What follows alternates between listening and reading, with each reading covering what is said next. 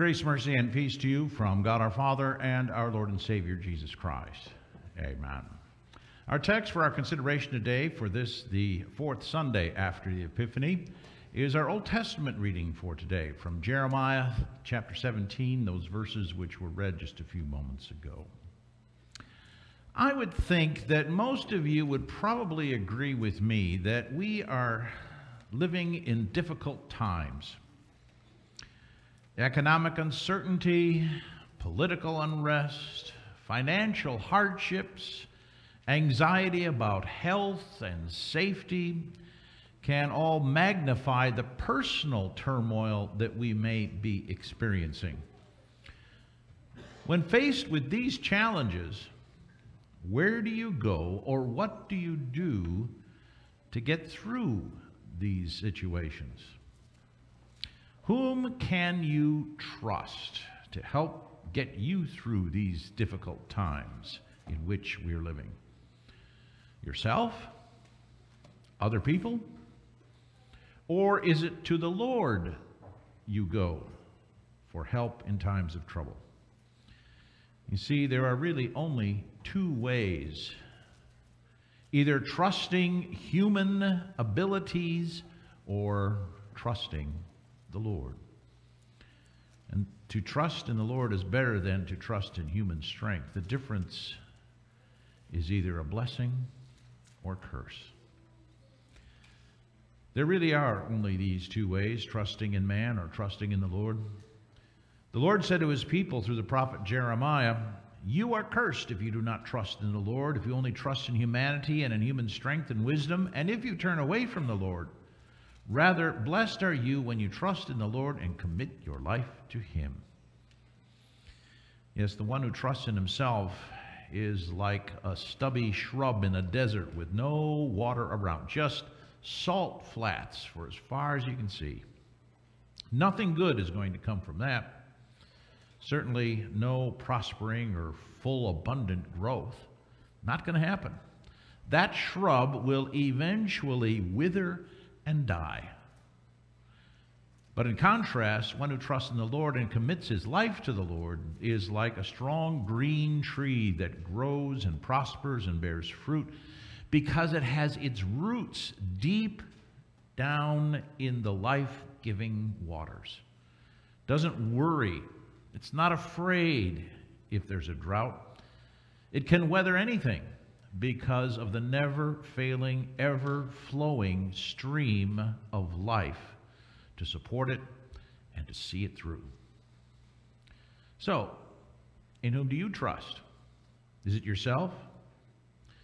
Well, you wouldn't be alone if you trusted yourself first and foremost to get yourself through difficult times, or any times in this day and age. People say, "I'm smart enough. I'm good enough. People like me. I've got enough money. I've got friends. I have my network. I can do just fine." You might say the same thing and be proud of it, but what have you forgotten? What's left out of that equation? If these are the things that you trust in, God says, "Cursed are you." For one thing, they will all fail you. They won't last forever. They'll die with you. And then what? Will they help you in the life of the world to come? No. Remember, Jesus said, "Seek first the kingdom of God." Not as a last resort, but first. Cursed are you. Not only will they fail you, but you also have not turned to the Lord, who, after all, made all of heaven and earth. Turning from the Lord means we have despised and neglected the Lord. We have sought help only in ourselves. Will that be enough on the last day? When we stand before the Lord, who will our help be? Ourselves? The prophet says, "Cursed is the man who trusts in man." But in contrast, blessed is the man who trusts in the Lord. For the Lord is the only one who is able to prosper and to protect you. He is the one who will give you full life now and eternally. Not only will all others disappoint and fail you, but your trusting of others and your turning to others is really turning from the Lord. Trusting the Lord is like being planted by an ever-flowing river of water, like a palm tree next to the Nile River in Egypt. I think it's interesting that the ancient Greek historian Herodotus once said of Egypt that it was the gift of the Nile. And what he meant by that is that without the Nile, there would be no pyramids, no tombs, no treasures, no temples, no pharaohs like Ramses or Tutankhamun. Egypt would be like any other place in the Sahara Desert of northern Africa. But since the Nile River flows year-round, and since Egypt is not dependent on rain, droughts are not an issue in Egypt. The Nile flooded every year from the snow melts thousands of miles upstream in the highlands of Ethiopia and Uganda. And those floods deposited silt to enrich the very soil of Egypt.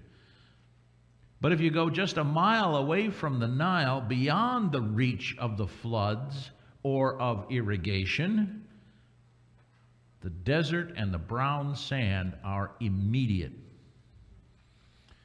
Now, where would you like to plant your crop? In the desert or by the Nile? The answer is obvious. So it's likewise obvious whether we should trust in the desert of our own strength or trust in the Lord, who waters us that we may prosper and grow in his green pastures. As I asked the kids just a few moments ago, do you like growing plants? Don't give me a plant. Plants come to my house to die. Okay? I have no green thumb. But if you like to grow plants, inside or outside, plants need water. If your plants don't get water, they'll die. Inside, you must water your plants yourself. Outside, it may rain and water your plants. Or it may not, or they'll shrivel and die unless they have another source of water, like deep roots or a nearby stream or a pond. One year, a person went on a 10-day summer vacation and forgot to water their inside and their porch plants. Because they didn't get any water and were shielded from the sun, guess what happened? The inside plants were completely withered, as well as the porch plants. But the trees outside were still beautifully green because they had deep roots and could weather the lack of rain and the lack of watering, reaching down to those hidden sources of moisture. So it is with the person who trusts in the Lord, rather than depending on human strength or human memory to water their plants. We can weather the droughts of this life and still thrive, because God will not fail us, but instead will provide for and nourish us. So I ask you again, who do you trust? You say, the Lord, but do you? You might say, well, not at first. But if all else fails, I've got the Lord to fall back on. Think about that for a minute. You wouldn't like to be anyone's second or third or last choice, would you? How do you think that attitude reflects on your trust in the Lord? God rightly judges those who trust in themselves, and he's right to condemn them. We deserve what we would get. We deserve to be parched. We deserve to wither and to die because we have not trusted God, who says, "Come to me, and I will give you rest. I will give you life." Yes, we have failed to trust in the Lord. We have failed to seek Him first.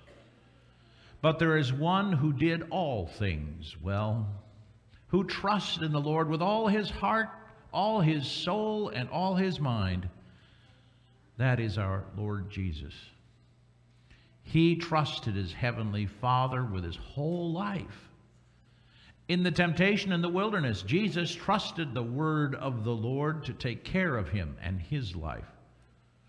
And when he died on that cross, parched and thirsty, not because of any sin in him, but rather for us and our salvation, Jesus still said, even then, Father, into your hands I commit my spirit.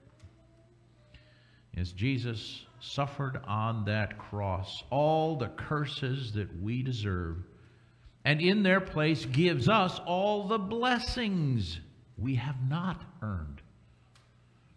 He poured out his life so that we might have life from him, from his body, and from his blood.